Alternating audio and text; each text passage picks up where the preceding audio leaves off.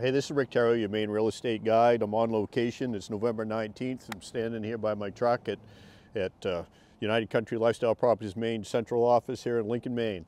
A week from today, we're going to have a new addition to the Terrier household.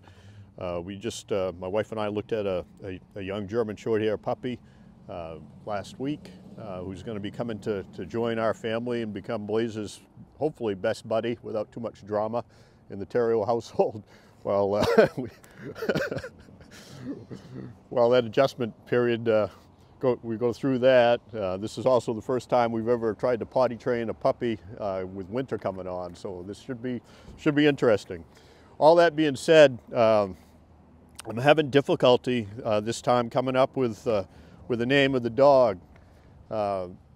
We've had three German Shorthairs. We still have one Blazer.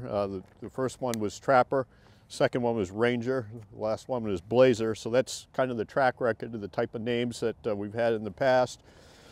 And what we've come up with for options, and I'm looking for help for you, if you would participate in the poll. I've got the top three that we've come up with, and with the fourth one being other. So for other, if you'd put that in the comment section, we'd consider that as well. So here are the top three. Terrier's Northwoods Tracker, call name Tracker. Terrier's Shotgun Boomer, call name Boomer. Terrier's Grand Slam, call name Homer. So if you'd cast your vote, we'll give it great consideration. The puppy's coming to live with us in a week. God, we need to have something to call him other than puppy. So we appreciate your help. So please vote, and we'll let you know what we select here in short order. Thank you very much. This is Rick Terrier, Maine Real Estate Guide. Until next time.